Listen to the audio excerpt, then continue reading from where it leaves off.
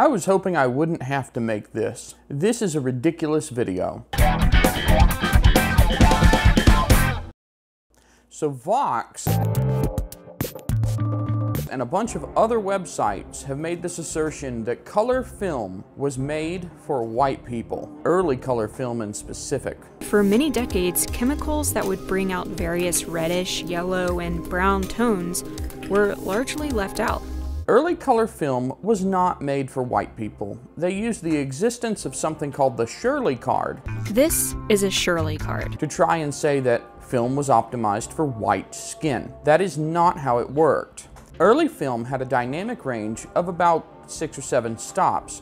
Film today has a dynamic range of about 13. The camera you're looking at me on now has about 10 or 11 stops worth of dynamic range when exposed properly. I'm going to simulate the dynamic range of early film and show you exactly why film, back in the day, was designed not for white skin tones, but for mid-tones. With proper exposure, white skin tones would be closer to mid-tones, but dark skin tones would be closer to shadows. As the film and television industries became more diverse, color balance issues at the professional level became even more apparent. And in the 1990s, a team of designers at Philips in Breda, Holland, tackled the issue head-on by developing a camera system that used 2 different computer chips to balance lighter and darker skin tones individually. Early film was notoriously insensitive. This is being shot at ISO 3200. You'll notice that the window is pretty heavily blown out. You can barely see some of the blind detail. My screens are pretty blown out, but my face, or at least the parts of it that you can see, are pretty well exposed. This brown hat, well, the parts that the light is shining directly on, those parts, those are fine. But look here, what's this? Oh, it's not exposed very well, is it? What would that look like on old film? Garbage. So, to illustrate this problem, I also have this box. This is a white priority mail box. Can you see the detail in the cardboard? You probably can. Even in the spots that are shaded pretty heavily, you probably can see the detail in the cardboard. This is a low pro camera bag, which I will hold up a little closer so you can see it a little better. This camera bag, can you see the detail? Can you see it with the light shining directly on it? Okay. Now, what happens when I turn it away? What would this look like if this picture of me gleefully holding up this camera bag was on old Kodachrome ISO 25 6 to 7 stop dynamic range film? Probably not very good. So when it came to defining what an idealized international skin tone would be, it turned out to be a lighter skin tone than a darker skin tone. If you're shooting people with lighter skins, it looks good. If you're shooting people with darker skins, it doesn't look so good.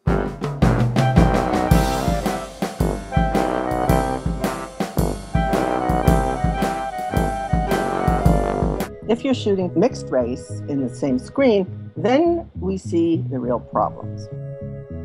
Look, do I really have to explain this? You people are basically arguing that light is racist. Think about how dumb this sounds. Here, okay, this is exposed at ISO 3200. Hello, what's this? ISO 3200, 16, 8, 4. Oh, it doesn't even go to 100, I'm sorry. Okay. This is 4 times brighter than original Kodachrome film.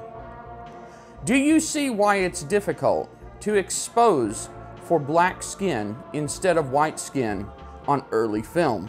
Oh, bring this back up. Whenever you see a headline like, "Color film was made for white people," consider the fact that it was difficult in early color film to get a good image at all. And since color film was early in its development, the skin tone reproduction was not there compared to what we have today. Film isn't racist. Light is racist. If you don't like that, go somewhere where the laws of physics don't apply. Oh wait, that doesn't exist. Technology should be the ultimate equalizer. It should serve everyone's needs without an inherent bias. If a child is born into a society where all of the range of skin tones is the obvious norm, then they can no longer assume that whiteness is default. Vox saying that color film is racist against black people is dishonest at best and malicious at worst. It's race baiting, it's clickbait, and it's bullshit. Learn to use that critical thinker in your noggin.